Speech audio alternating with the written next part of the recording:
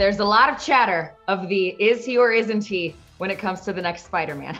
So let me just ask you. I didn't know what you were going to ask then. I was like, is he or isn't he what? Like, where's this going? Well, where is it going? How do you tell me? Okay, as you sip your water, let me ask you this. How would you feel about ever having your Spidey back on the big screen in some form? Okay, so the problem with this question is that, like, it can be taken out of, like, you could take my answer out of context and you could just, like, make it into a thing.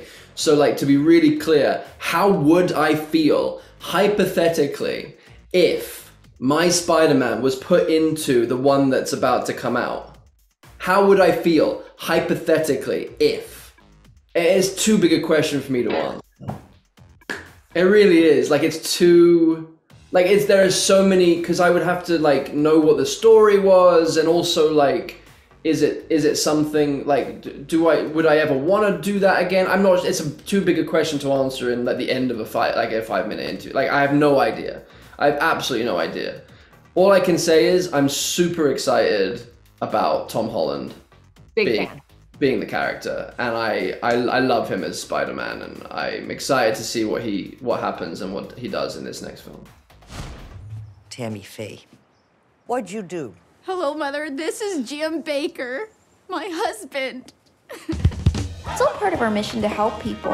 Anyone who's hurting or they feel like they've been left out, God has a plan for us.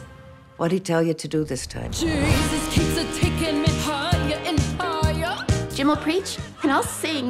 Higher and higher. I was just talking to Jessica, and gosh, she's just the best. What was it like for you to work with her on this project and to have such, such an intimate and complicated relationship that you were portraying together?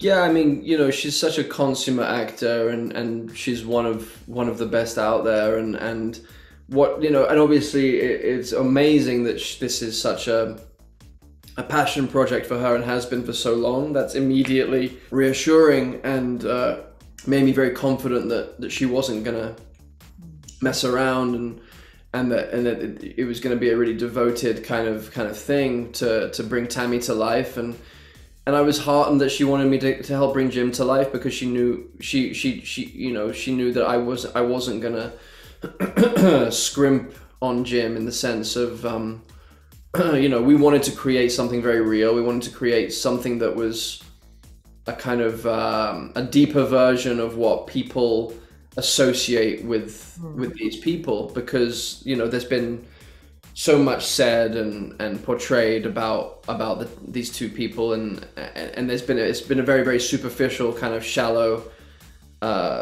portrayal, hopefully until now, where we get underneath the surface of how people present themselves and how the media presents them. So I think that was our main thing, and also, like, at the beginning of their journey, just these two kids genuinely in love. Like, yeah.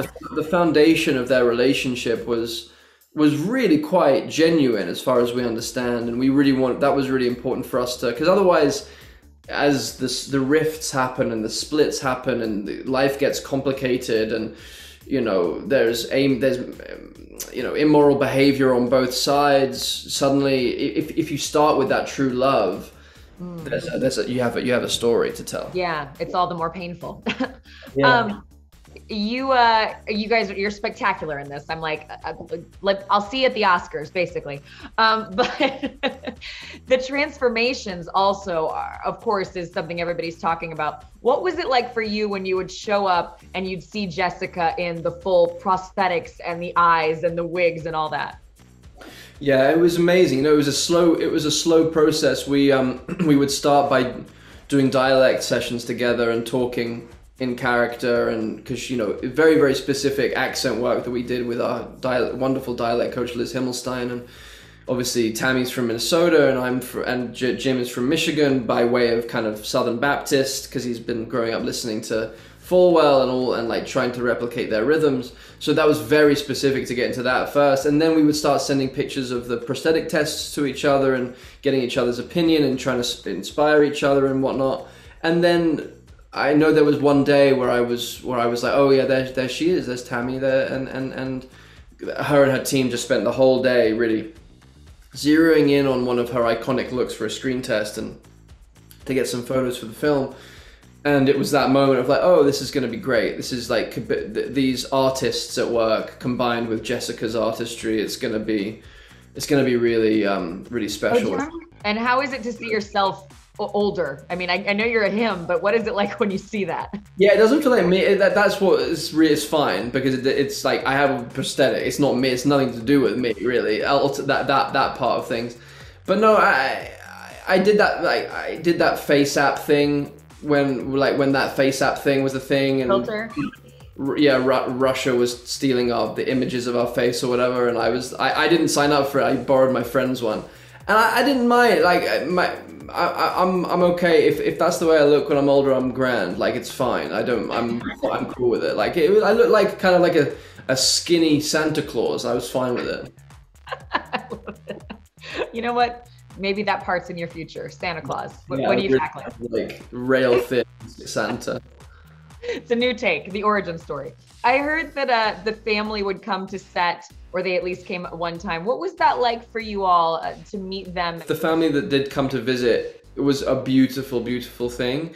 Of course, like horribly pressurizing and terrifying, and you want to run away and you want to say, I'm sorry for everything I've done. And like, you know, because you feel, because this is like, you know, you can't take it lightly, and I don't, and neither does Jessica, and neither did anyone making the film. It's like, these people lived, some of them are still living. Jim is still alive and well, and he's, you know, he's doing what he's doing. And so the weight of that responsibility is, oh gosh, it's and then you know, you have their relatives and their children and their cousin, like everyone, you know, so it's real. Know, it's very real.